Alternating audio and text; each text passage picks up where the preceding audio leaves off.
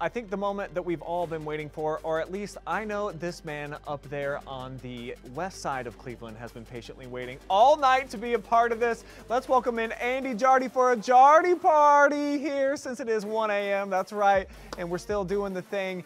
Andy, you've been basically scouring through the Twitters, you've been watching our streams all night, and you've been putting together like some compilations of some lists. Let's begin with some cool things that you saw tonight.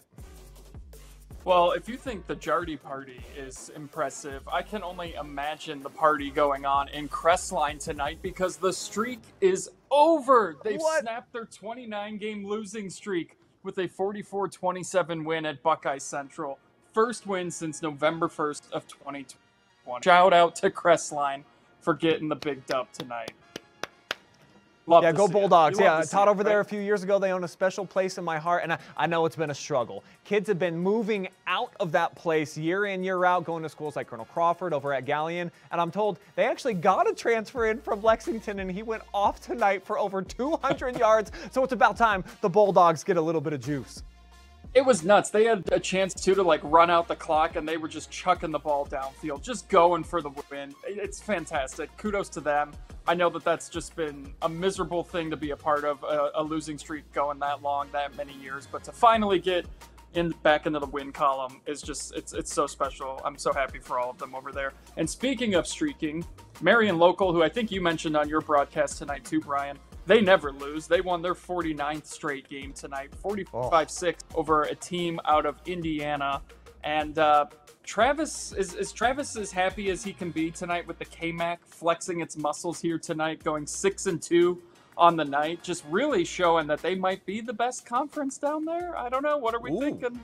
High praise. Yeah, he's actually, the sun's not even out, and he's got his gun out right now. So he's definitely, he's flexing for the KMAC all night.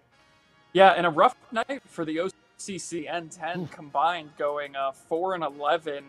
Struggled here tonight in week one. Some of these teams trying to kind of figure things out here a little bit to start the year. But one team that really kind of showed who they can be, Ontario, very impressive. Getting down early in a rivalry game to Lexington, 14-0.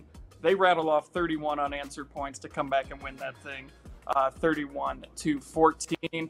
And then love to celebrate milestones and looking around Ohio and anywhere else. Hawken up here in Geauga County. Coach Mark Imarino. Coach I gets career win number 200 as Hawken wins 42 over Rhodes. And if you had to guess, do you know Hawken's mascot, Brian? Ooh, Hawkins. That sounds like a volcano to me. No? It's actually in the name. It's in the name. They're the Hawken Hawks. It's just, it's perfect. Too easy. How'd I mess that up? I was hoping maybe it would be like a Vecna or something. Maybe they just like switched it up after all the popularity, but that's a different Hawkins. Like, yeah, totally. Different story. Like, yeah, they're like the Hawken Demogorgons or something. Yeah, that'd have been even better. Good. All right, what else do you see? Any other top headlines that really caught your eye? Those were kind of the top headlines that I saw going around Ohio football here in week one. I'm sure we'll have more as the season progresses and the storylines kind of develop. But yeah, those were some things that popped off the chart for me. Speaking of developing, Andy, we're going to have a very bold, beautiful graphic that's going to pop up for this starting next week. My new favorite segment, and we're going to start it off with just like a little patter, and then we're going to come in next week with an explosion. How about Andy's Dandies, baby? Tell us about it. Oh, yeah. We've got Andy's Dandies. We're going to look for some, standout performances that you'll see across some games. And I've got 4 of them for you tonight. There's no set number on this. We're going to, whatever really jumps out, we'll go with. We're going to go back to Thursday night, which was actually now 2 nights ago. Oh, wow. We're going to start with Galleon wide receiver Jacob Chambers. 8 catches, 129 yards, 3 touchdowns in the first half. And that came in the 49-13 win over Winford. Staying into the Thursday night action, too, Colonel Crawford running back Connor McMichael, 11 carries, 175 yards on the ground, 3 touchdowns. And then he also can show his ability to catch the ball, too, with 2 catches, 46 yards. How good did Colonel Crawford look? You saw it in the highlights earlier, too. You saw it on our channel last night as well. 55-13 win over River. And then you saw the late drive from Hopewell Loudon to get the job done on the road at Cary by the sophomore quarterback Jacoby Ellis. The 2 quarterback system, not even the main guy, he looked so poised, leading them to victory on the road, going 16 of 23, 231 yards, 2 touchdowns, and he led that game-winning 79-yard drive that you saw here live and free on the OH Report. In another game you saw here on the OH Report, Northmore quarterback A.J. Bauer, 10 of 13 for 321 yards and 3 touchdowns. Brian, I'm not great at math, but that's a pretty good average, right? That's like 30 yards a pass if my math I don't even need a calculator for that. I just know that's big time. every highlight, like Shane Young broke down, when he dropped back to pass, good things were happening. They were getting chunks. They were moving from one side of the field to the other and or getting in the end zone pretty much every single snap.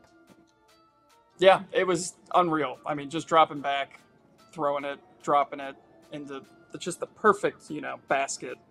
And so you can imagine Travis is just glowing over in the corner. We've turned off all the lights around him, and somehow he's just illuminated. Yeah, I figured all the lights were off on you too, and it's just the glow of Travis there. Oh, hey, that's the glow.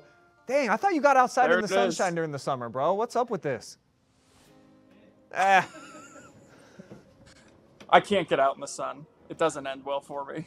It doesn't go well for a lot of people, Andy. It also didn't go well for the OCC, like you mentioned, just 2-5 tonight. K-Mac, a lot better though, 6-2. Yeah. The K-Mac looked really impressive tonight. The MOAC looked, pretty solid too, 5-3. I think Galleon's going to be like pretty good this year. What are we thinking? Are they like sneaky dark horse there? Joshua Banks over here was telling us before that Winford game, he was like, this is not going to be close. Tiger's going to run them out of the building. The rest of us were like, I don't know. They only got a couple seniors on the team. I know there's some pretty good players, but let them prove something to us because there's a lot of young dudes. I think they might be kind of special. Until you see it, only hearing about it only matters so much. But now that we got it on wax, we got some highlights. I think that we're probably going to see a whole lot more touchdowns coming out of Tiger Country this year. I agree. Looking forward to catching them and watching them continue to develop this season. All right, a couple other conferences that we keep an eye on. Andy, I know that you did all of your homework here. N10, I knew we got the Eagles. They look great. Not so much for everybody else, huh? No, I mean, you had Seneca East tonight. They looked really good. Every time I looked up in that first half, it was like there was another, wide open receiver downfield for a big touchdown. So, yeah, Crawford and Seneca East carrying the banner for the N10. But, Cary loses a tough one at home. Upper had to go into the Castle. It didn't end well for them there. And yeah, just you mentioned this on your game tonight too, but like this time of the year is so good because you get like, it's kind of like bowl season in college football where you get like conferences going at each other and you kind of get to establish, who is the best of the best playing all these non-conference games. So it's always fun right before you get into conference season to kind of see which conferences stand out. And in the Firelands Conference, the team that we've all kind of pegged to be the front runner in there, Norwalk St. Paul, and they've done this before here in recent memory where they come out of the gates, they lose all their non-conference games because, I mean, they schedule some whoppers, but then once they start getting into the flow of league play, they typically come out on top. So Firelands Conference also wasn't great tonight. It was not. But yeah, looking at that score too for St. Paul, I was like, am I reading this right? I believe they lost like 38-0 tonight, and I was like, that can't be. But that's exactly what happened. But Monroeville went on the road at Lakota. They dominated. They played really well. I think they're going to be one of the favorites out of the Firelands here this season. So yeah, Monroeville too. I think maybe a sneaky pick that could be one of the front runners in that league this year. But yeah, St. Paul, they schedule hard at the beginning of the season. And Crestview as well, Andy, since you were tuning in a little bit, you saw that game, all the busted coverages. I had a tough time figuring out why Mr. Taylor was so open so many times. I mean, that kid, he's a shining star, but at the same time, it seemed like he got a lot of help from just like some schematic mishaps. Yeah, and that's huge too. Like they went in there and did that. Like they went down early too, I believe, right? Didn't Crestview go up 7-0, and then it was all Seneca East after that.